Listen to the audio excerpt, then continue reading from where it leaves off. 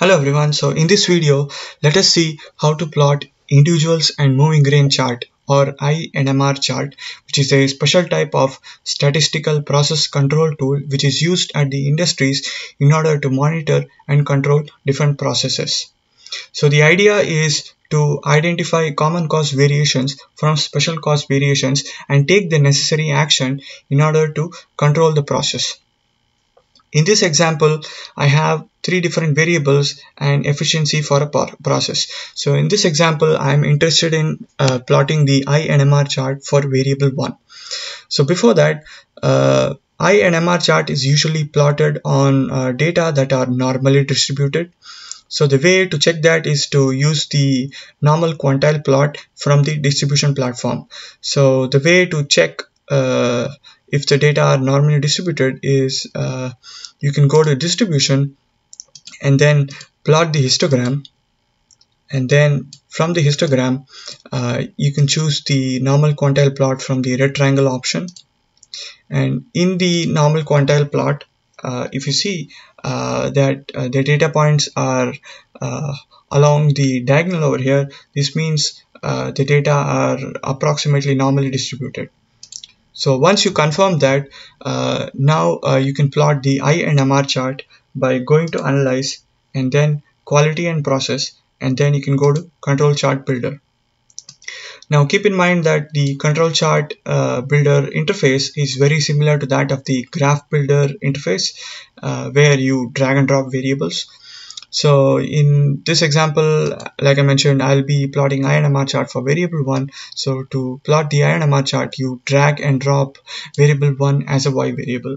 And by default, individuals and moving range chart is automatically created, as you can see here. So individuals and moving range chart actually consists of two plots. The one at the top is called as the individuals chart, and the one at the bottom is called as the moving range chart. So the individual chart actually consists of all the data points from our variable of interest, and the moving range chart is nothing but subset or subgroup of our data column. So in this example, moving range chart is nothing but the range between two subsequent points in this chart. And the green line here in the individual chart is the mean, and the red line is the standard deviation. Similarly, in the moving range chart, the green line is the mean of the moving ranges and standard deviation for the same.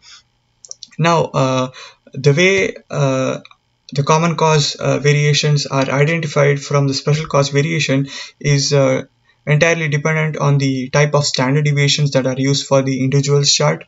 There are actually two types of standard deviations that can be used: the long-term standard deviation, which uses all the data points in the for a particular variable, or the short-term standard deviation, which is the subset or a subgroup of the same variable. And usually the long-term standard deviation, which uses all the data points, they actually reduce the sensitivity or the difference between the common cause and the special cause variation. So in order to clearly differentiate between the common cause and the special cause variation, short-term standard deviations are used. And you can actually make the changes by the various options here. So once you create the individuals and moving range chart, to finish up, you can just click done.